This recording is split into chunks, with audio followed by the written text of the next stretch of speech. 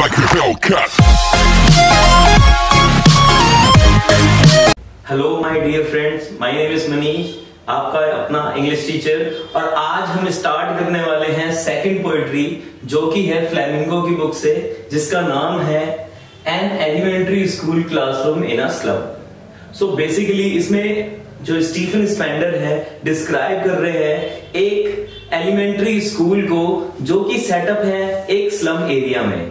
इसकी कुछ थीम है, आप पहले एक बार इंट्रो देख लीजिए। बेसिकली ये जो पोएट्री है वो टारगेट करती है इनजस्टिस को, जो कि कहां पे है, सोसाइटी में। अब इनजस्टिस किस तरह का है, सोशल इनजस्टिस और क्लास इनइक्वालिटीज जो होती है उसको। अब बेसिकली वहां पे एक और चीज भी है जिसके बारे में स्टीफन स्पेंडर ने बात की है, जो कि है पॉवर्टी। पॉवर्टी आप सभी जानते होंगे, और जो पुअर होते हैं, हैव्स और हैव्स नॉट होते हैं, उनके बारे में बात हो रही है यहाँ पे। तो बिना किसी देरी के स्टार्ट करते हैं first stanza first. Far far from gusty waves these children's faces. तो बेसिकली यहां पे बात कर रहा है, पोइट ने बात करी है यहां पे, ये जो बच्चे हैं इनके जो फेस हैं वो एनर्जी से दूर है। यहां पे गस्टी वेव्स इंस्टेंस करता ही है किसको, पोवर्टी। गस्टी वेव्स का मतलब है यहां पे एनर्जी। तो एनर्जी से दूर है इन बच्चों के फेसेस।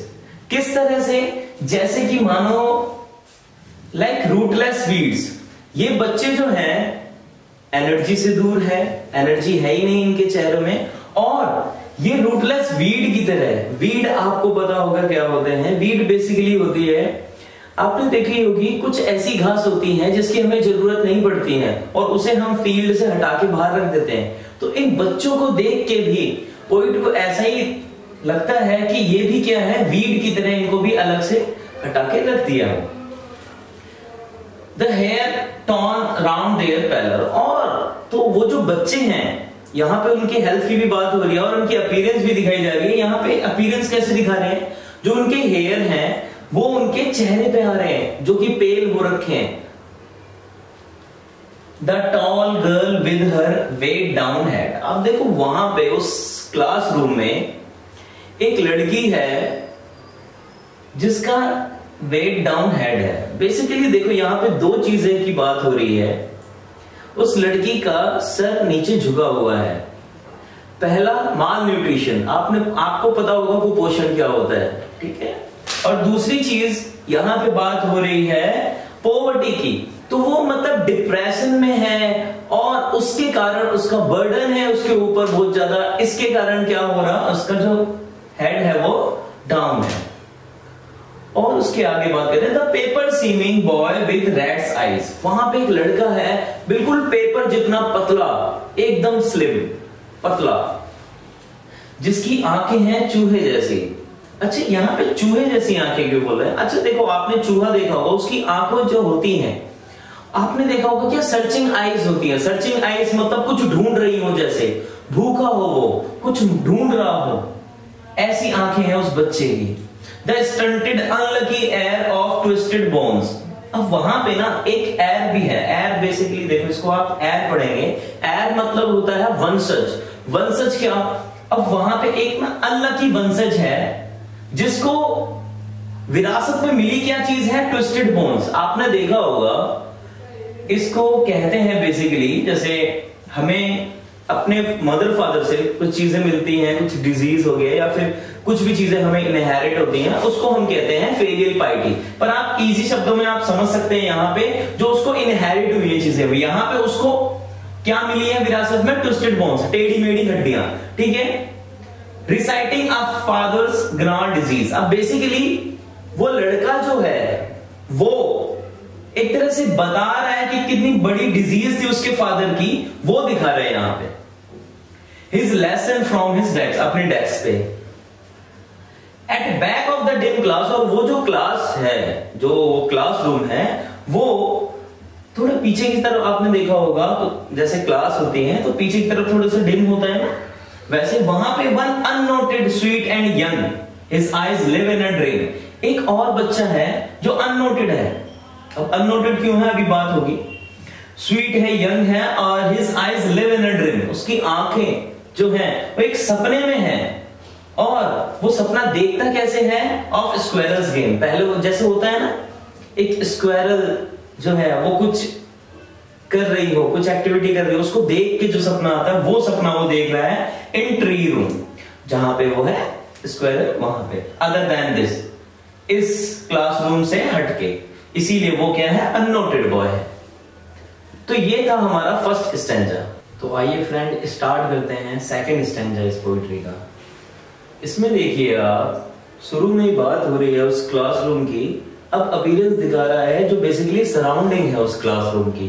तो आप यहाँ पे देख सकते हैं कि आर क्रीम ऑन सार क्रीम वॉल्स डोनेशन से एक्सपीरियंस है। यहाँ पे बोल रहा है ये जो सार क्रीम वॉल्स हैं बेसिकली कुछ येलो पड़ गई हैं, पेंट नहीं हुआ है उन दीवारों पे, तो इनकी बात कर रहा है। और वहां पे कुछ इमेज वगैरह लगाई गई हैं, जैसे कि शेक्सपियर की इमेज है वहां पे क्लाउडलेस एट डॉन। इसका मतलब है जो मॉर्निंग का, आपने अर्ली मॉर्निंग का जो एक सीन होता है, एक सीनरी टाइप की होती है, वो है वहां पे। और दूसरा है सिविलाइज्ड डोम राइडिंग ऑल सिटीज, और वहां पे एक और इमेज है सिविलाइज्ड डोम की। जैसा होता है ना सिटीज में सूरज निकलता है, और सिटीज की फोटो है वहां पे। बैलेट फ्लारी टायरलेस वैली, एक टायरलेस वैली की भी फोटो है। ये वैली ऐसी है जो ऑस्ट्रिया की है, इसको देखने लाखों लोग जाते होंगे।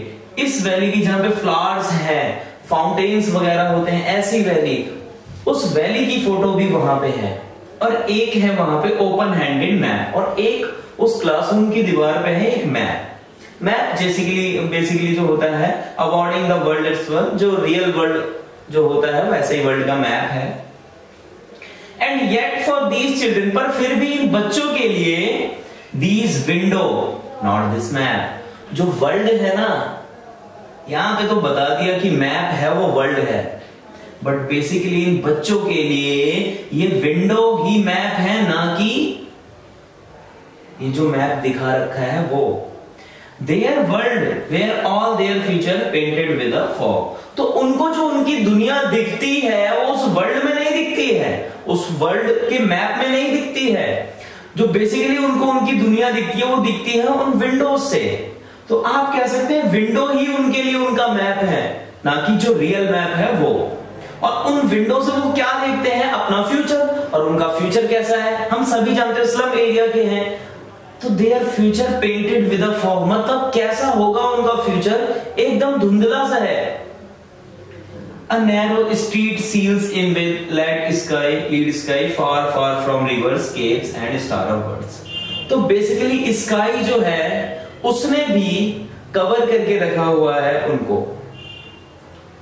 उन बच्चों को, और वो दूर है हर चीज से। आप कह सकते हैं एजुकेशन, नॉलेज, उन सब चीजों से दूर है वो बच्चे। तो ये था हमारा सेकंड स्टैंजा। तो आइए देखते हैं अपना थर्ड और फोर्थ स्टैंजा इस पोइट्री का। तो surely Shakespeare is विग्ड the map a bad example. अब देखो यहाँ पे शेक्सपियर को बुरा बताया जा रहा है, विग्ड का मतलब ही बुरा होता है, और यहाँ पे मैप को बैड एग्जाम्पल भी बताया जा रहा है। शेक्सपियर बुरा इसलिए है क्योंकि उसका जो वर्क था, जो उसने बुक्स लिखी या जो उसका प्ले था, जितने भी उसने काम किए हैं, वो बेसिकली इन बच्चों के लिए नहीं थे, और इन बच्चों के लिए कुछ है ही नहीं इसका। और वो जो मैप है वहां पे वो भी इनका रियल वर्ल्ड नहीं दिखाता है, राइट? इसलिए ये बैड एग्जांपल है। और तो और क्या करते हैं ये चीजें, क्या करते हैं? शिप्स हो गया, सन और love them tempting to them to steal. अब बेसिकली यहाँ पे वो बता रहे हैं पॉइंट कि ये जो सारी चीजें, जो अच्छी चीजें हैं, इनकी डिजायर होती है। ये जो स्लम में रहने वाले जो बच्चे हैं उनकी काफी सारी डिजायर्स होंगी, और ये सारी चीजें उन्हें टेम्प्ट करती हैं, ललचाती हैं बुरे रास्तों पे निकलने के लिए, चोरी करने के लिए, ऐसे रास्तों पे निकलने के लिए। For lives that slightly turn in their cramped holes. अब बेसिकली इनकी जो लाइफ है वो कहाँ कैद है? वही क्रैम्प्ड होल्स में। बेसिकली यहाँ पे बताया जा रहा है स्लम एरिया को, from fog to endless night, सुबह से लेके शाम तक, रात तक इनकी लाइफ यही इस स्लम एरिया में ही है। On their slag heaps, these children wear skin peeped through by bones and spectacles of steel with mended glass. अब बेसिकली यहाँ पे क्या बताया जा रहा है, जो वो बच्चे हैं जो ये स्लैग हीप्स इस स्लम एरिया में रहते हैं, उन बच्चों की जो स्किन है वो आप देख सकते हैं वो हड्डियों को टच करते हुए, मतलब इतने पतले हैं, माल न्यूट्रिशन, मतलब वो शिकार हो रखे हैं कुपोषण का, माल न्यूट्रिशन का।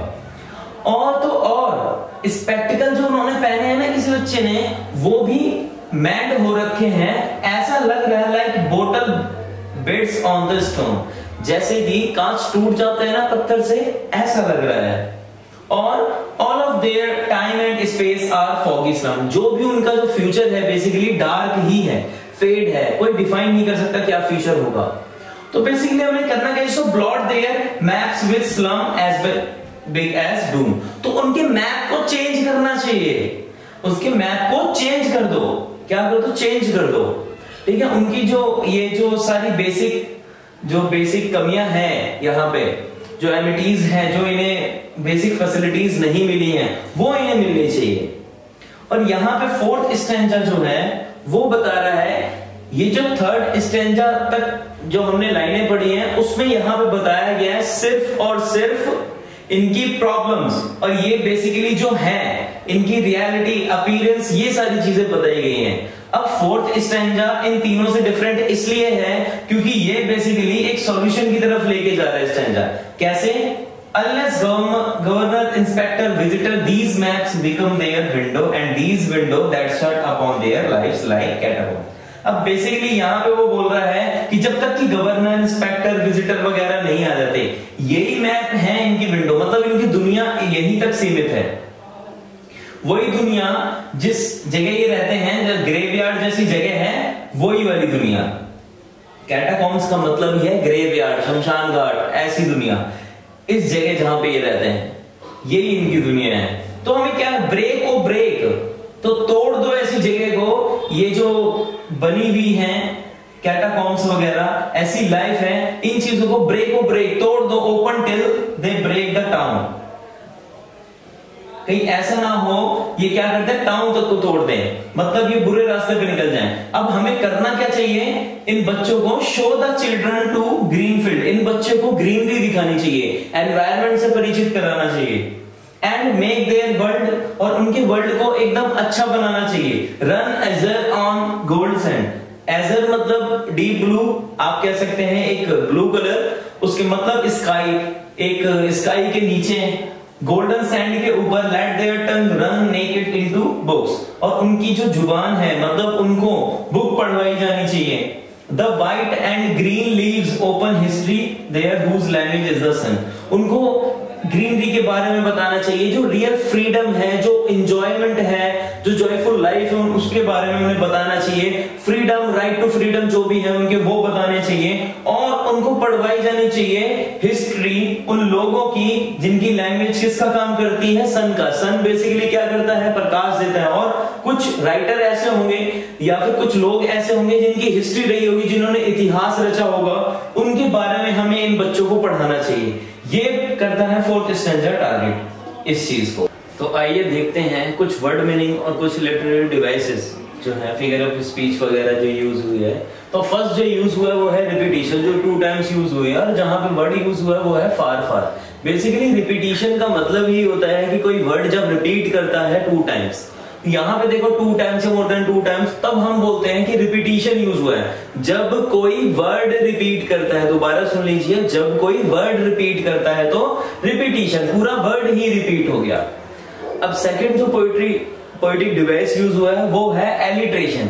अब एलिट्रेशन जो होता है, इसमें एक अल्फाबेट रिपीट होता है 2 टाइम्स या मोर देन 2 टाइम्स। अब कैसे? अल्फाबेट मतलब ये देखो, F F F, B B, S S S, ठीक है। यहाँ पे वर्ड रिपीट हो रहा था, यहाँ पे अल्फाबेट रिपीट हो रहा है। तो लाइक यहाँ पे देखिए फार फार फ्रॉम, इसमें F F F, bottle bets, B B आ गया है, श्योरली शेक्सपियर, एस एस आ गया है। तो यहाँ पे क्या यूज हुआ है, एलिट्रेशन। अब जो थर्ड पोएटिक डिवाइस है उसका नाम है सिमिली। सिमिली देखो, लाइक और एज वर्ड मैंने आपको बताया था, पर यहाँ पे लाइक लाइक और लाइक, ये तीनों बार यूज हुआ है, तो यहाँ पे हम इजीली बता सकते हैं like rootless weed, simile like catacombs, simile like bottle, simile. अब बात आती है मेटाफर की। मेटाफर मतलब आपको वही इनडायरेक्ट वे में कुछ बताना, ठीक है। रैट्स आइज मैंने बताया था आपको, सर्चिंग आइज रेफर कर रहा है। स्लैग हीप्स, स्लैग का मतलब ही देखो क्या होता है, यूजलेस, ठीक है, वो जो जगह वहां पे। क्रैम्प्ड होल्स, क्रैम्प्ड होल्स का मतलब ही क्या होता है, कैटाकॉम्स। क्रैम्प्ड होल्स का मतलब ही होता है, सॉरी, आपके slum area. Future painted with a fog, इससे बताया रहा है उनका फ्यूचर कैसा होगा, इन फ्यूचर वो कैसे होंगे। अब कुछ वर्ड मीनिंग की बात करते हैं, जैसे गस्टी वेव्स, इसका मतलब होता है ब्रीजी विंड। जो आपने देखा होगा एक एनर्जेटिक हवा जो चलती है वो, या फिर जो लहरें होती हैं जिनमें एनर्जी होती है, वो रेफर कर रहा है। Parallel, as I told you, पेल या डल फेस जो होता है वो। स्टंटेड मतलब होता है नॉट फुली ग्रोन। आपने देखा होगा कुछ बच्चे जो होते हैं माल न्यूट्रिशन का शिकार हो जाते हैं, जिससे वो फुली ग्रोन नहीं हो पाते, उनको क्या कहा जाता है, स्टंटेड। gnarled का मतलब होता है रफ एकदम। वीड्स का मतलब मैंने आपको बताया अनवांटेड प्लांट्स, जिनकी हमें जरूरत ही नहीं होती, और उन बच्चों को कंपेयर किया जा रहा था इसी से कि वो वीड है, वीड मतलब अनवांटेड है, वो उनकी जरूरत ही नहीं है, ऐसा उनको हटा के रखा गया है। वेग्ड मतलब होता है इविल, मतलब बहुत बुरा। टेम्प्टेड मतलब होता है परसुएड, कन्विंस करना, या फिर उन्हें टेम्प्ट करना कि ये काम तू कर। कैटाकॉम्स, टोम या सिमेट्री, आपने देखा होगा टोम वगैरह जो होते हैं वो, जैसे मकबरा जो होता है उसको टोम कहते हैं। Slag, as I told you, useless. तो फ्रेंड, ये सेकंड पोएट्री थी। ये थोड़ी सी डिफिकल्ट है, पर अगर आप एक पॉवर्टी का थीम लेके अगर आप ढंग से इसे पढ़ेंगे तो आपको ये जल्द ही समझ में आएगी। तो ये जो पोएट्री थी हमारी सेकंड पोएट्री थी फ्लैमिंगो बुक से। आशा यही करता हूं कि आपको अच्छी लगी होगी ये वीडियो। अगर आपको अच्छी लगी हो तो आप लाइक करो, शेयर करो, और अगर आपको कोई डाउट है इसमें आप कमेंट कर सकते हैं। और आप इस चैनल जो है, हमारा जो चैनल है जिसका नाम है एजुकेशन विजार्ड, उसको सब्सक्राइब करना ना भूलें, उसको सब्सक्राइब करिए, जिससे और जो टीचर आते हैं उनको भी एक एनर्जी मिले, उनके ऊपर भी एक पॉजिटिव इंपैक्ट पड़े, सो दैट वो और भी अपना जो एफर्ट होता है उसको बढ़ाएं। तो आप इस चैनल को जरूर सब्सक्राइब करिए। Thank you so much.